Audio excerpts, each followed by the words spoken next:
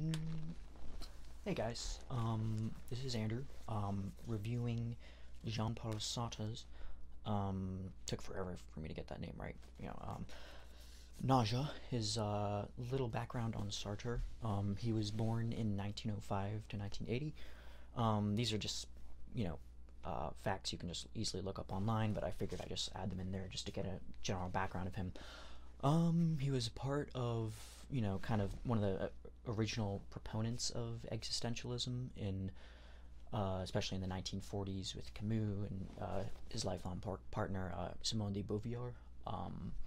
And he wrote this, I believe, in the mid 1930s, and it's his first novel.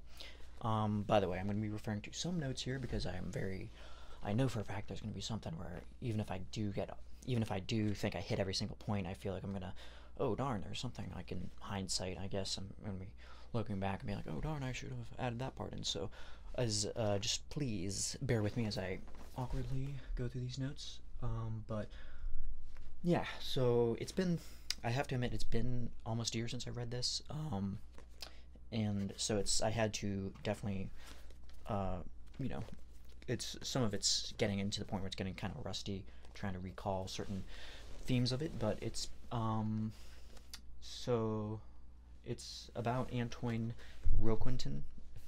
Again, I'm probably butchering that name, and it's kind of just about him wandering through what's presumed to be just, I guess, his home city, um, and kind of just reminiscing and kind of going through deep uh, phases of like depression, and he finds himself ruminating over this girl named Annie, and it's kind of implied that she was a love interest of him, but then he's kind of like he kind of like holds her in this kind of bitter light because he's like, like it's implied that he feels bad about the things that he did, and that she reminds him of like kind of of darker days, and he's trying to like move on from that. So yeah, and there's so that she would be one of the main characters, and Ogier P is also the self-taught man and a clerk and a friend of Antony, who is referred to as a self-taught man because he's kind of this autodidactic, very well-read, voluminous, reads like, books at a library all day, and that's his job kind of, and then, he also has this very like humanistic view towards society, where he's like he sees society with like this kind of all-encompassing love, and which Antoine Roquentin also kind of, even though he's a friend of his, he like kind of mocks that kind of humanistic view towards society, and it's also implied. Well, I think it's actually outright said that he's a socialist too. So, yeah, as far as form goes, there's not like a lot of there's not any beginning, middle, or end. It pretty much just kind of is just like a meditative, fly in the wall, observational, detached, like almost like a gritty type of realism, and that's not a bad thing. It's just, on a personal note, it is a bit hard to read, like when you're trying to like pay attention and you're trying to, but it's kind of, like the main character does go through kind of like these cycles where it's like he, wanders from cafe to cafe, kind of, it's almost like a roman de clef, a little bit of Sartre himself, like a bit of a self-insert, not to the point, not like a Woody Allen level of egomaniacal type of self-insert, but there is like a, a veiled type of thing of like Sartre himself was one of those kind of was one of those like youths, intellectuals who wandered around Paris and went through Parisian cafes, and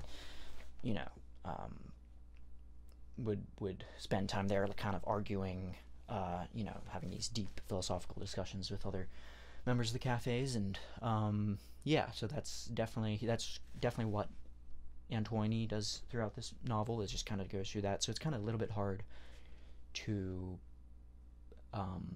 like, you get by like the fifth time he's like, oh, back to this cafe again, and it's past midnight, and drinking coffee, and arguing with my intellectual kind of contenders, and it's like, but like about like the 50th time, it gets a little old. But that, I get that's the point, because it's like life, according to Sartre, doesn't really have, I mean, that's his motto, right? Existence precedes essence. It's like there's existence, and then there's just nothing, which is what his philosophical work, his great, grand, big, you know, like dissertation, Being and Nothingness. I keep wanting to say Being in Time, which is another book by Heidegger, which he also actually mentions. He goes to kind of like,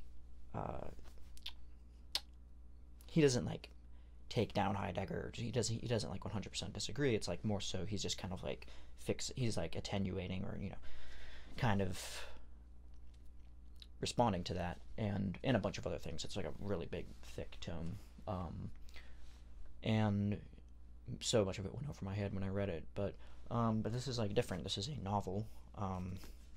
It has characters. It has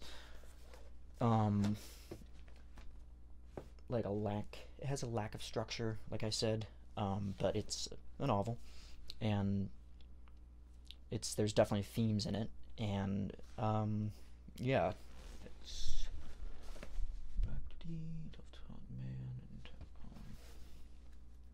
so the main title of the book is Nausea, right? So that is basically a self-described feeling by the main character, of basically this extreme depression that's kind of put on and brought about by this, like the sudden absurdity of existence. Like you notice that all of a sudden that existence makes no sense, and that you're here and you're doing these things and you're just going through the motions, and it's like circuitous, and there's no telos or end, there's no end religious goal, there's no grand narrative.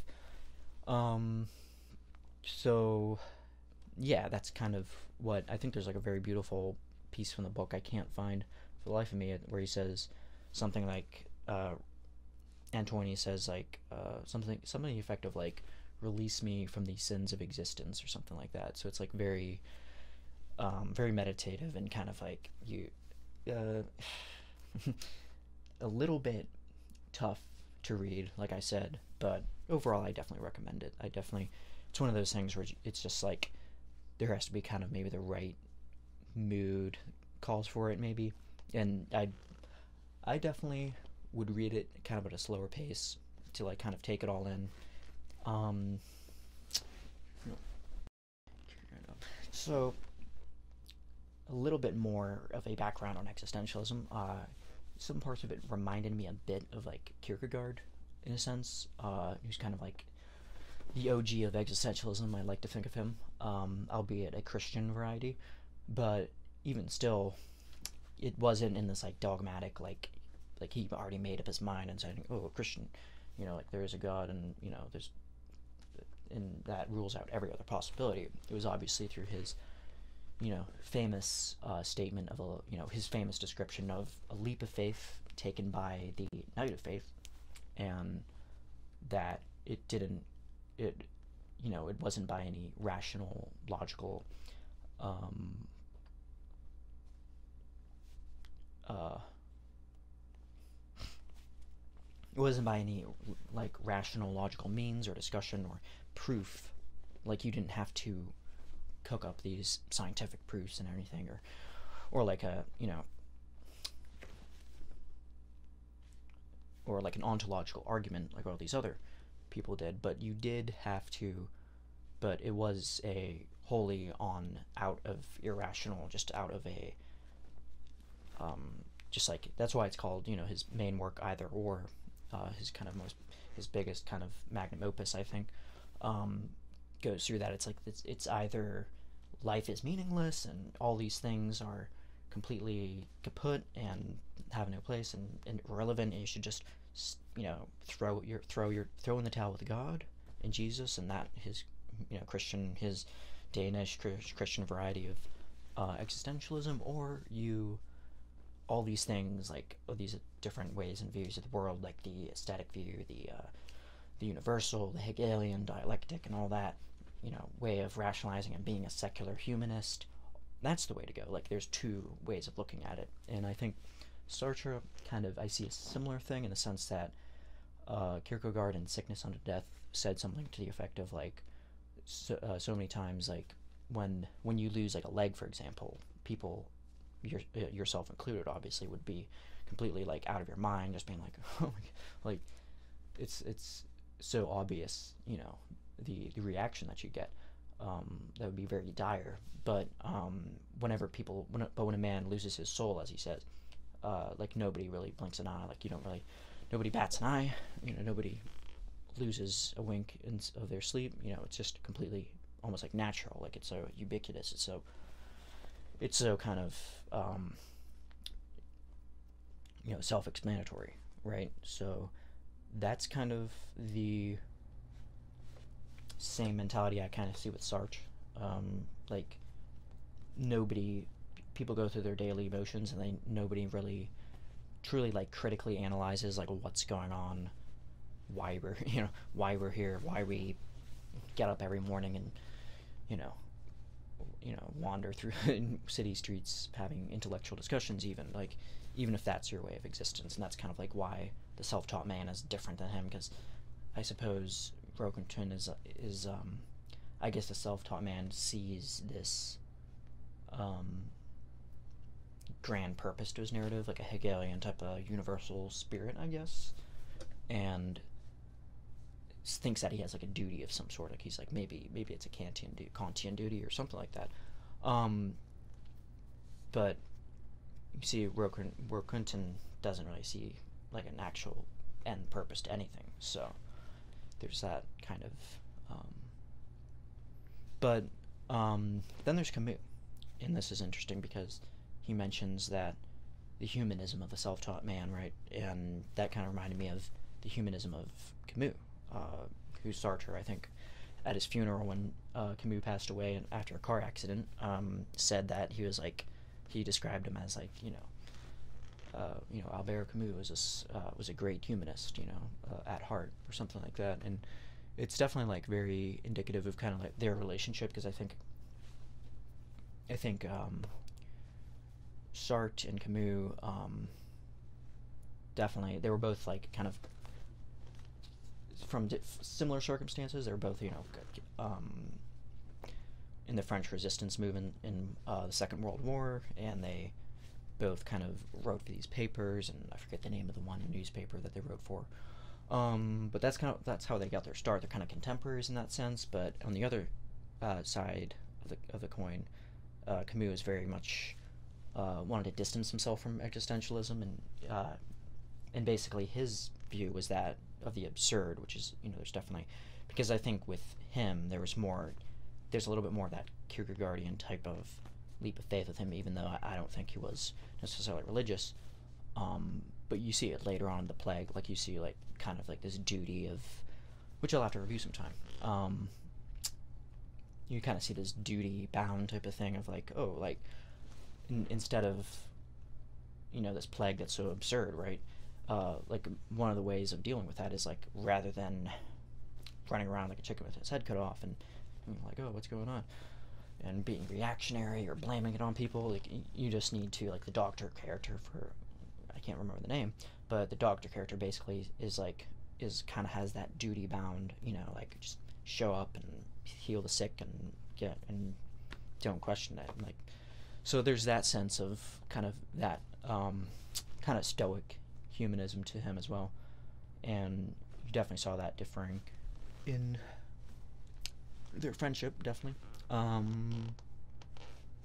But yeah, on a personal note, I actually went to France, in Paris, and saw the Café des Flores, I think it's called, and yeah, it was a place where apparently Sartre and other intellectuals too that's like one of the main ones he'd frequent, and yeah, I thought it was really interesting because it was kind of funny because one of the waiters had like, this was like what Sartre might call a Sartrean waiter, in the sense that he was like very rigid and like like he thought of his existence to be that of a waiter rather than a person first. So he's going through all the motions, and he was very like, can I get you anything like this, and like going back and forth very mechanically, but they're very nice, so it's not. But it was like in that kind of, that almost like a little bit too robotic, in the sense that I guess that's what Sartre was getting at in being in nothingness. I just thought it was kind of funny. So yeah, definitely recommend it. Like I said, it's a little bit tough. It's a little bit of a challenge to read. I definitely would go through it gradually and slowly and try to, you know, try to really absorb it. And yeah, that's all I have for today.